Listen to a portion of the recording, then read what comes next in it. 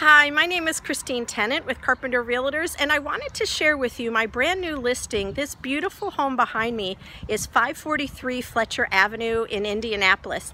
It's in the Fountain Square area, specifically in the Fletcher Place Historical Preservation District. It is a wonderful area that's going through a lot of revitalization right now, but this home is super special. The home was built in 1870, so thinking about what was going on in 1870, well, it was 5 years after the end of the Civil War. At the time, there wouldn't have been electricity in the home, there wouldn't be modern plumbing as we know it.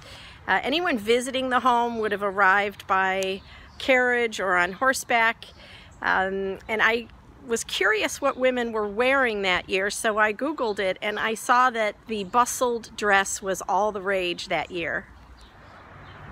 The home is based on the Italianate style of architecture that was popular in the years following the Civil War, and many of the original features of the home still remain. As you walk through these beautiful double doors here, you walk into a grand entry. There's a sweeping staircase that goes to the second floor. The wood floors are all still there, the wood molding, just beautiful.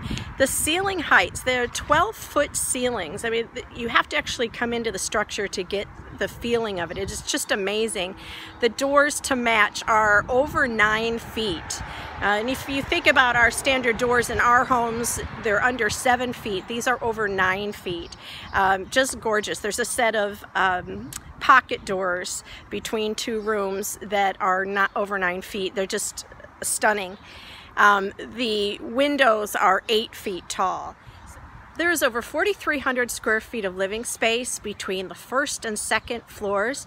But when you're on the second floor, you open a door to find a whole nother set of stairs that goes up to the third floor, which is considered the attic, but it is such a huge space, tall, it has windows, it is ready to be outfitted for additional living space. The homeowners have done many renovations to the property. They replaced the summer kitchen on the back of the home in 2016. They replaced this side porch here. Both were done under the guidance of the Fletcher Place historical group, so making sure that they did it the right way. They installed a new dual HVAC system that was in 2009. They installed new gutters, soffits, and roof in 2016. They did extensive electrical work in the home in 2005. They ran a new water service line from the street into the home. They just did that in 2017.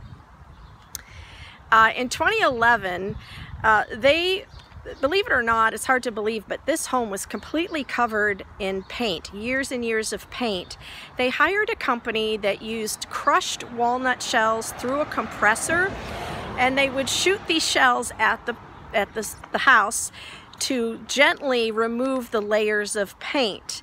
It was done in this more of a gentle process to preserve the integrity of the home, to make sure they didn't damage anything. So you see the homeowners are very careful with preserving the home. They have loved the home and they want it to survive.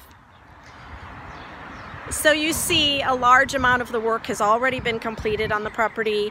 What this home needs now is its next owner who's going to continue to love it just like the past owners and bring it up to that place where it's going to shine again.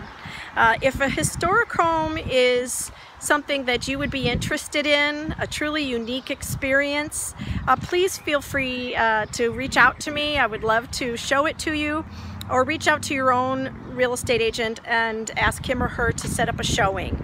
And if you do come out, I would suggest bringing with you your architect or your general contractor or your structural engineer, somebody who could kind of walk through the home and help you visualize all the possibilities. It is such a great space with the tall ceilings, with the large square footage.